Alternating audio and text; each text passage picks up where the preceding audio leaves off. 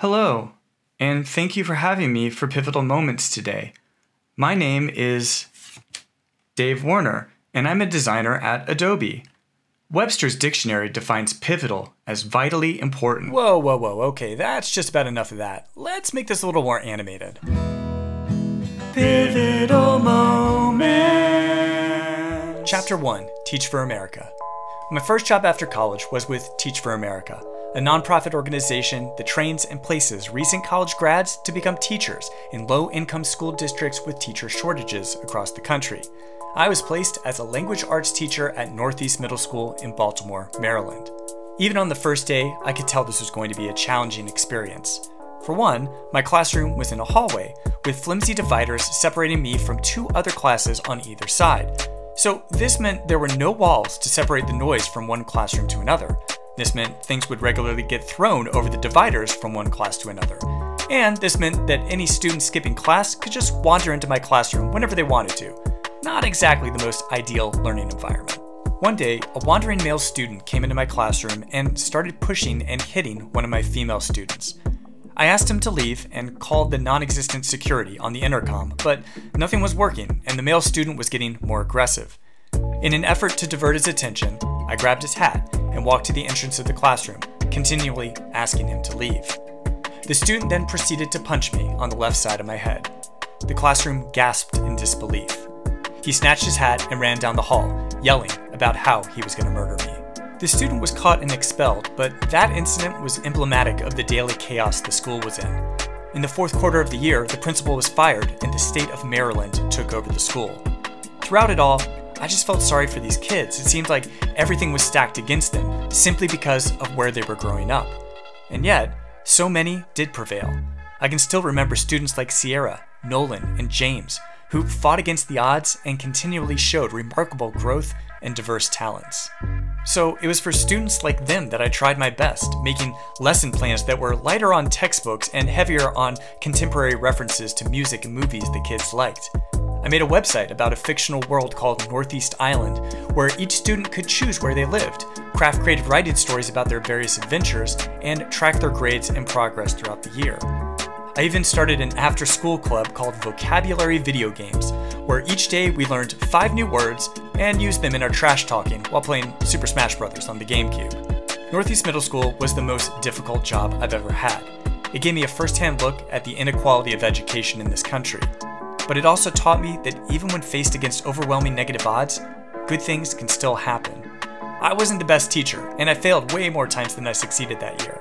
But I hope that overall, I made a positive impact. Chapter 2, Okaydave. I went to a graduate school called Portfolio Center in Atlanta, Georgia, now part of the Miami Ad School. It was time well spent teaching me how to take my abstract, chaotic imagination and translate it into a marketable, real-world creative skill set. Now, this was back in the ancient time of 2004, an era before a certain young entrepreneur had launched Behance. Hey there. A traditional portfolio was thought of as a big leather-bound printed book you would lug around from interview to showcase your work. But as someone who was more interested in the worlds of websites, motion graphics, and video games, a printed portfolio didn't seem like the best medium to showcase my work in. So I pleaded with the head of the school, Hank Richardson, to forego the book and make an online portfolio instead. Hank thought about it for a while and eventually gave in, saying, "Okay, cowboy, but it needs to be special." So I worked tirelessly on making the best digital representation of my work that I could, and the end result was a portfolio site called Okaydave. The Flash-based site started with a collage of projects, using embedded After Effects videos to create colorful transitions.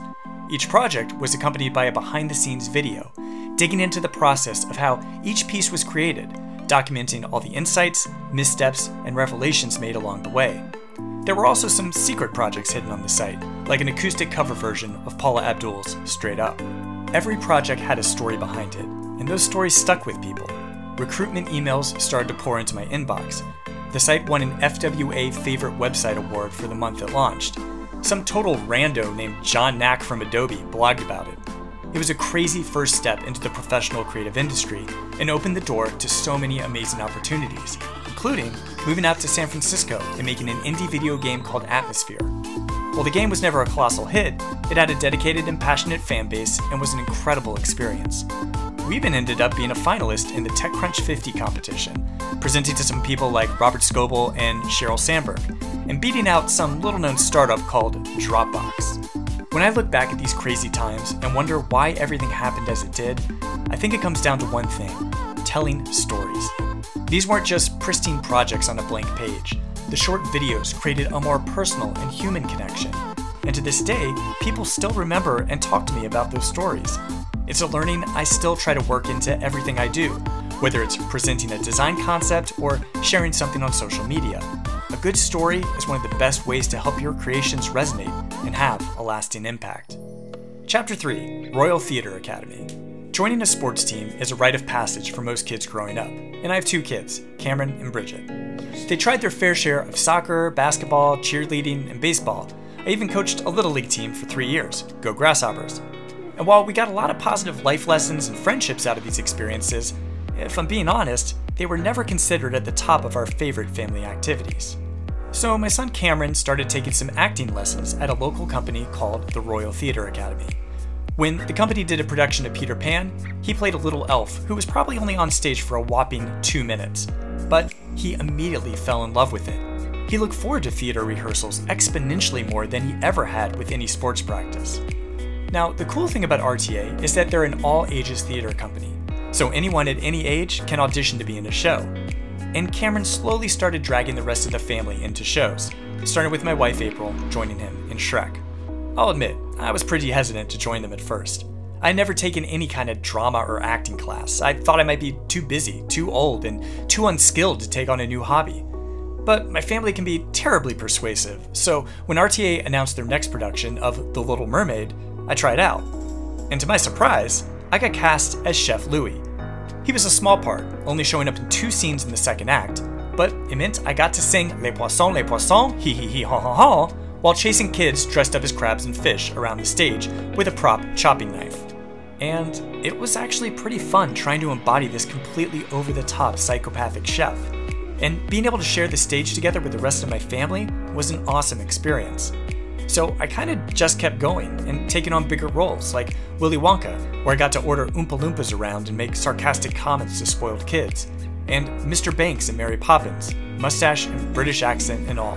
Some Adobe design peeps have even come out to see some shows. And my kids have continued to grow and start grabbing bigger roles, like Cameron as Michael Darling in Peter Pan. I'm still jealous he got to fly. And my daughter was cast for the Broadway Sacramento touring production of Waitress, where she played Jenna's daughter, Lulu. Most recently, we all joined a June 2022 production of Matilda, and my 8-year-old daughter Bridget has been cast in the lead role. Cameron will be her friend Bruce Bogtrotter, I'll be her idiotic used car salesman, Dad, Mr. Wormwood, and April will be the librarian, Mrs. Phelps. I'm also finding an excuse to use Adobe products like Fresco, Character Animator, and After Effects to create animated segments they'll project on stage during some key scenes. In retrospect, it seems silly how I could have ever been hesitant about joining the theater world. Without a doubt, it's created the most fun and memorable experiences we've had together as a family. Even after being on this planet for 40+ years, I've found that every once in a while finding the courage to venture into the unknown and try something completely new can be deeply rewarding. So yeah, that's it. Try to make a positive impact, tell stories, and try new stuff. Not exactly groundbreaking advice, but for me, those ideas have been the driving forces behind some of the most influential moments of my life. These critical paths, these vital occasions, these essential developments, these pivotal moments.